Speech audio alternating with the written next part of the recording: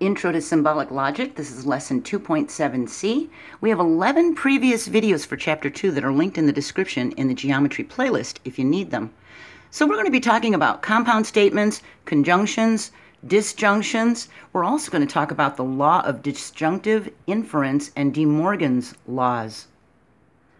Computer programmers, mathematicians, and philosophers use symbolic logic to analyze the truth value of statements independent of their actual meaning. So in higher math and philosophy courses, you'll see symbolic logic used. A compound statement is created by combining two or more statements. Suppose P and Q both represent a statement. Two compound statements can be made by combining P and Q, a conjunction and a disjunction. Now we're going to be dealing with some symbols here. The logical conjunction symbol means and. That's this orange pointing up thing here. It's called a caret. The logical disjunction symbol means or, and it's called a caron, and it's like a V. It's like an upside down caret, see? I've got some notes for you. We've got some compound statements.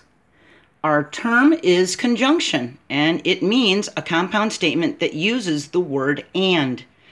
For symbols, we would have P and Q. We could write P, then this caret, and then the Q for P and Q. An example would be Bob is a band member and Bob plays soccer. So either both are true or both are false. Both would have to be true for this conjunction to be true. And I can remember that this is and because it sort of looks like an A, except we just needed to cross the A, didn't we? So it's sort of like an A for and. A disjunction, that's a compound statement that uses the word or. So we would have P or Q, P, caron, Q, the caron symbol, see, for or. And we would read it as P or Q. So Bob is a band member or Bob plays soccer. In this case, one or the other is true. See? A conjunction is true only when all of its parts are true. A disjunction is true if any of its parts are true. So this statement is true, this compound statement is true because he's going to be either one or the other. See? And if both are false, then the disjunction is false. See? We can analyze the truth values of conjunctions and disjunctions. We can use P, Q, and R to find the truth value of each compound statement. So P says Washington, D.C. is the capital of the United States. Q says the day after Monday is Tuesday. Well, so far both of those are true. R says California is the largest state in the United States. If you know your U.S. geography, you know that's false. So P and Q are true and R is false. So if we said Q or R, we would say the day after Monday is Tuesday or California is the largest state. Well, that's true because one of the parts is true. The day after Monday is Tuesday or California is the largest state. If we said R and P, then we would be saying California is the largest state and Washington, D.C. is the capital. Well, since R is false, the conjunction is false because in a conjunction, they both have to be true. Washington, D.C. is the capital of the United States, that's true, but Alaska is actually the largest state in the United States. California is the most populated with 37 million people. I think Alaska has around 700,000. So area-wise, land area-wise, Alaska is actually the largest state in the United States. California's just got more people. A table that lists all the possible combinations of truth values for a statement is called a truth table. Well, that's very appropriately named.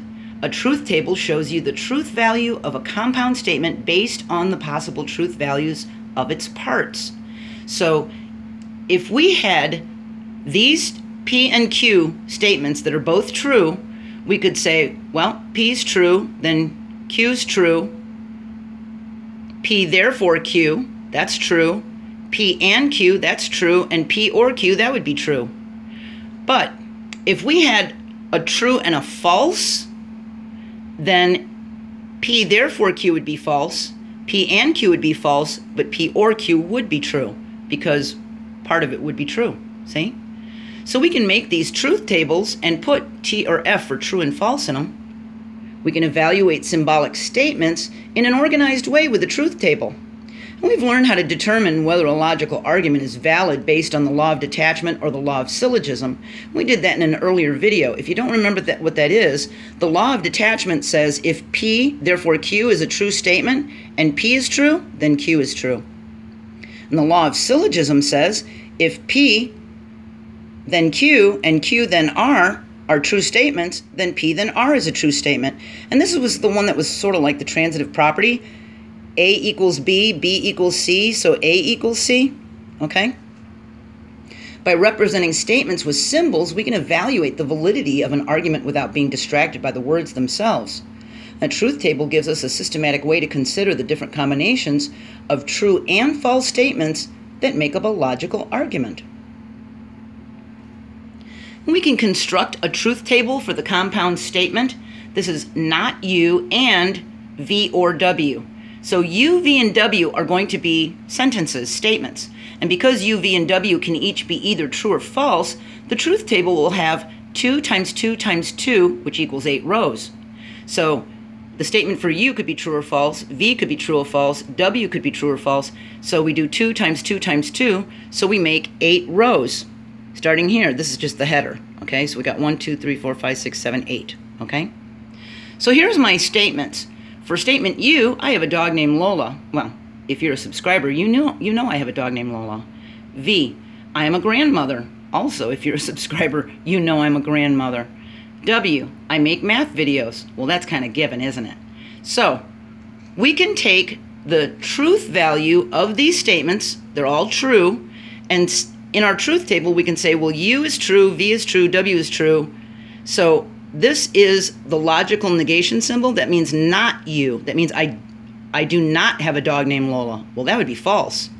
And if I said I am a grandmother or I make math videos, well, that would be true because I am a grandmother or make math videos. Actually, I do both. And for our final one, it would be not U, so I don't have a dog named Lola, and I am a grandmother or make math videos. Well, that's false because the first part is false. I do have a dog named Lola, and it's saying I don't. We fill out the truth table according to the truth value of the statements, see? So or in math is inclusive, which means one or the other or both. It could be either, see? But when we use it in English, it's exclusive, which means one or the other, but not both, okay? So it's going to be a little different. In math, it could be A, it could be B, or it could be A and B. See what I'm saying? In English, it's just A or B. That's it, not both. So disjunctions are true if any of its parts are true because of this, all right? So if A is true and B is false, then it's still true, okay? Because one part is true. Here's some symbols we've learned. These are for the conditional statements. If we have a hypothesis, then conclusion would be if P, then Q. And we could write it with our arrow pointing to the side saying P, therefore Q. For biconditional statements, we've got P if and only if Q. So I don't know if you remember, but if and only if can be abbreviated to IFF. So we have P, IFF, Q.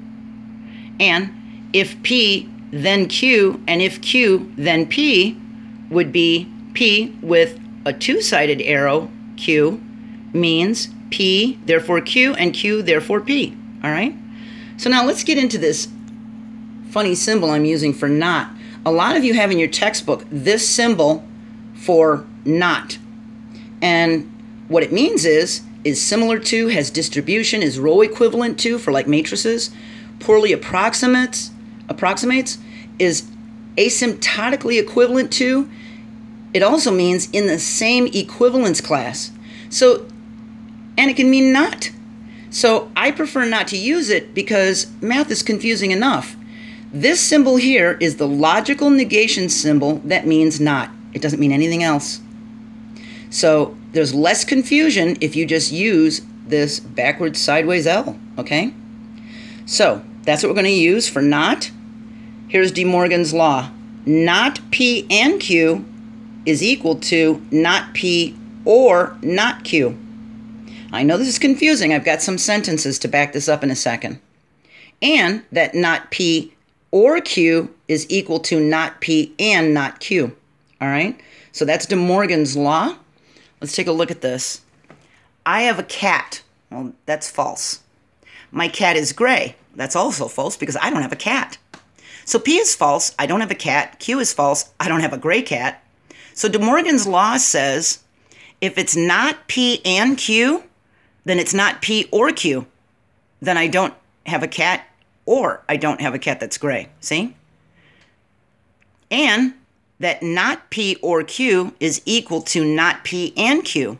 So if I don't have a cat or a gray cat, then it's not P and Q. See? It's not either of them. So that's De Morgan's laws. Now, the law of disjunctive inferences says if P or Q is true and P is false, then Q must be true. Because remember, for the disjunctions, at least one part of it has to be true.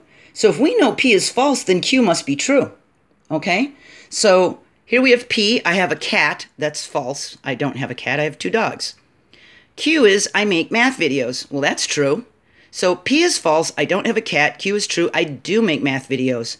The law of disjunctive inference says if P or Q is true and P is false, then Q must be true. If I don't have a cat, P is false, then I must make math videos. See? So I know this can be a lot to take in. You might have to watch the video again a second time.